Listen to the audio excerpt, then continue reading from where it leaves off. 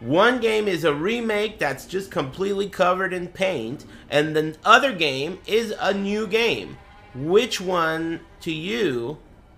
I mean, if you're only to value those stats, one game is new, one game is not new.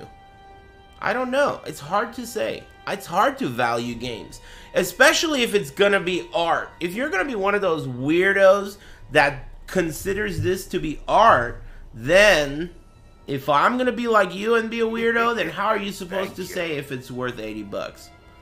The real art here is the art of fucking scamming. And these guys are Vincent van Goghs, dude.